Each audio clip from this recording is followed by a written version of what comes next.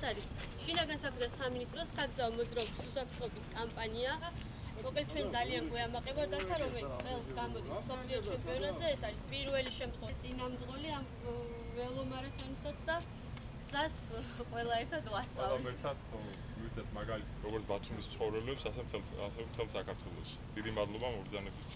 ან ველოსიპედზე.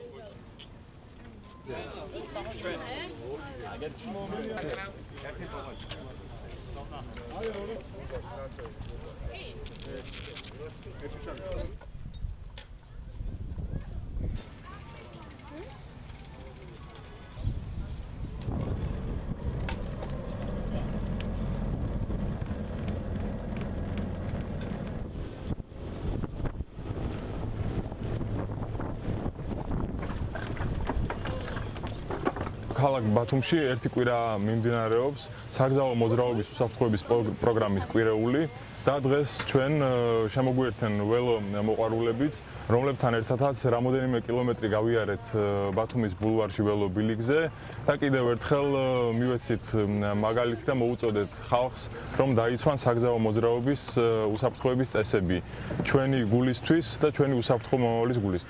სიამოვნებით შემოვერთდი ამ კამპანიას, დღეს მონაწილეობა მივიღე ველომოყვარულებაში.